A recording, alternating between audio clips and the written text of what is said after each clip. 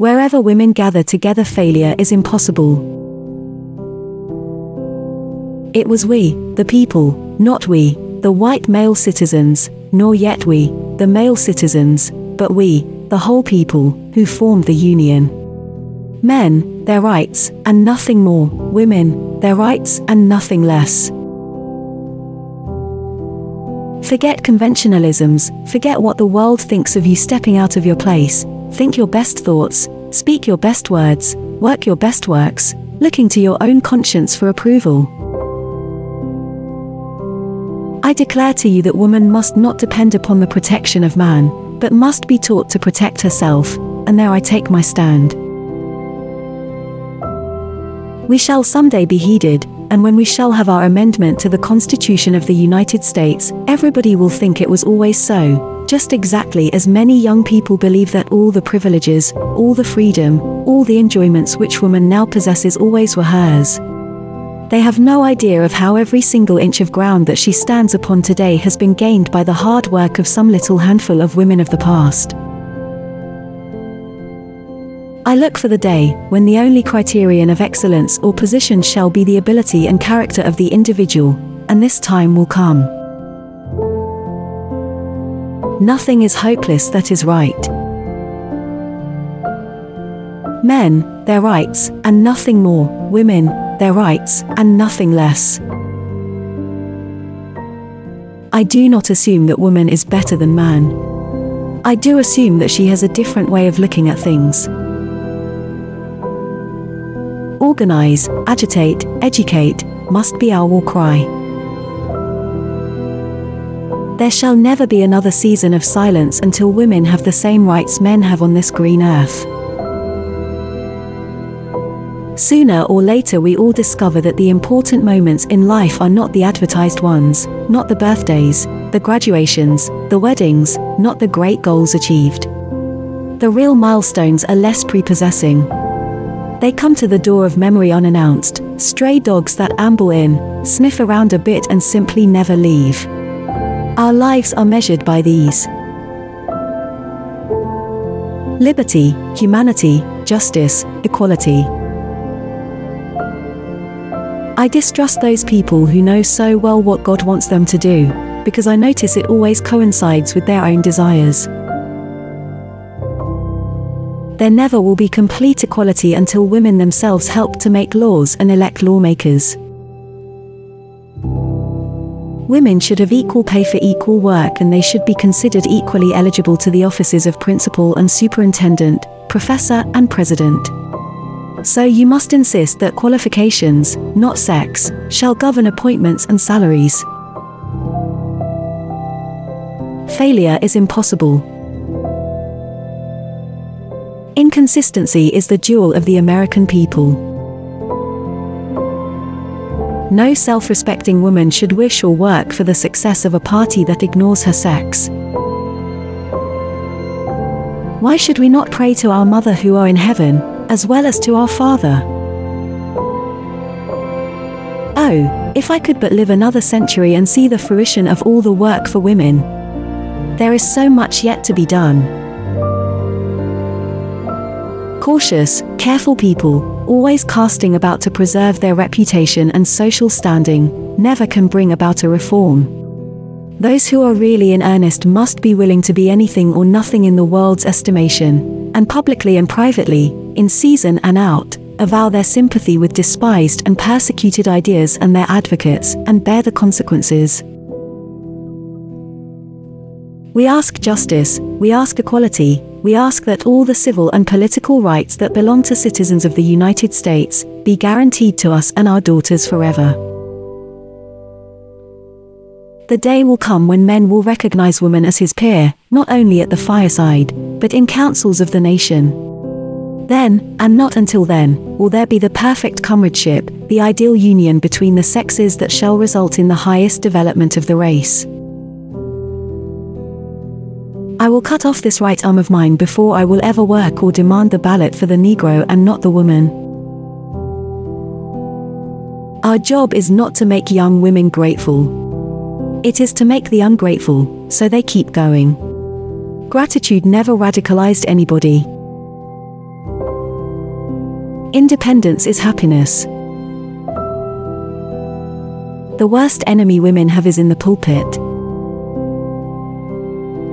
If all the rich and all of the church people should send their children to the public schools, they would feel bound to concentrate their money on improving these schools until they met the highest ideals.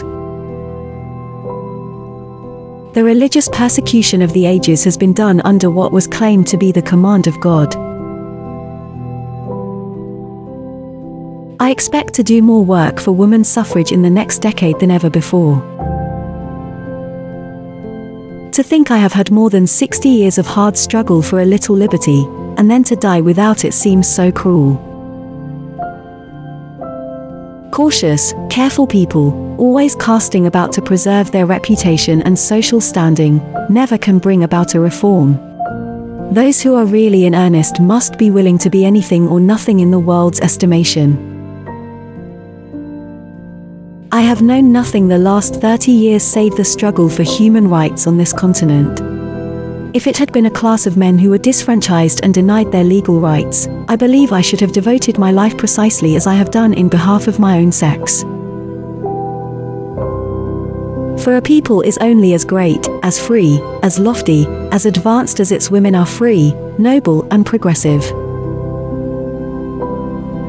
I pray every single moment of my life, not on my knees but with my work. My prayer is to lift women to equality with men. Work and worship are one with me. I shall earnestly and persistently continue to urge all women to the practical recognition of the old revolutionary maxim: resistance to tyranny is obedience to God. Cautious, careful people, always casting about to preserve their reputations, can never effect a reform. Gentlemen, do you not see that so long as society says a woman is incompetent to be a lawyer, minister, or doctor, but has ample ability to be a teacher, that every man of you who chooses this profession tacitly acknowledges that he has no more brains than a woman? I don't want to die as long as I can work. The minute I cannot, I want to go. When I was young, if a girl married poverty, she became a drudge. If she married wealth, she became a doll. Now, Mr. President, we don't intend to trouble you during the campaign, but after you are elected, then look out for us. What an absurd notion that women have not intellectual and moral faculties sufficient for anything else but domestic concerns.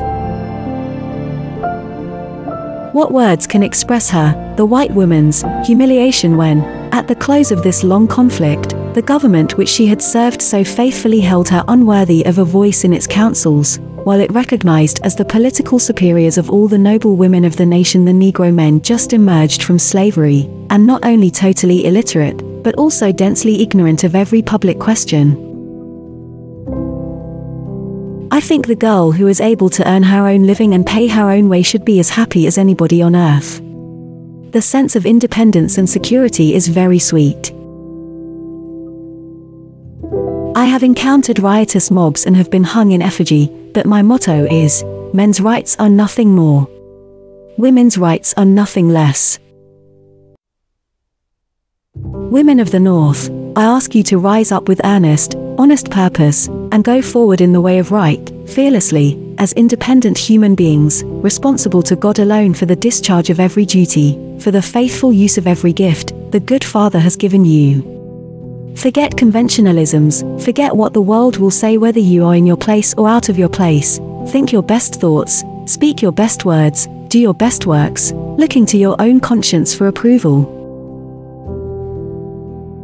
To be wedded to an idea may be, after all, the holiest and happiest of marriages.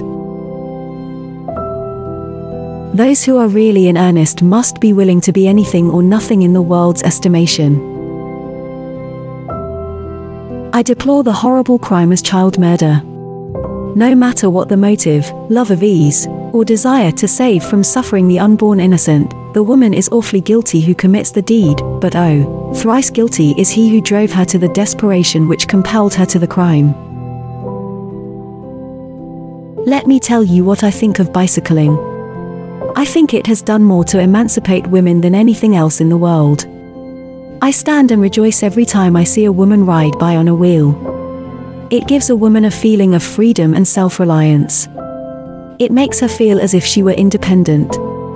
The picture of free, untrammeled womanhood. Oh, yes. I do it all again. The spirit is willing yet. I feel the same desire to do the work, but the flesh is weak. It's too bad that our bodies wear out while our interests are just as strong as ever. The one distinct feature of our association has been the right of the individual opinion for every member. We have been beset at every step with the cry that somebody was injuring the cause by the expression of some sentiments that differed with those held by the majority of mankind. The religious persecution of the ages has been done under what was claimed to be the command of God. I distrust those people who know so well what God wants them to do to their fellows, because it always coincides with their own desires. Which quote did you like the most? Share your opinion in the comments below. Subscribe and don't miss out the chance to see the next video.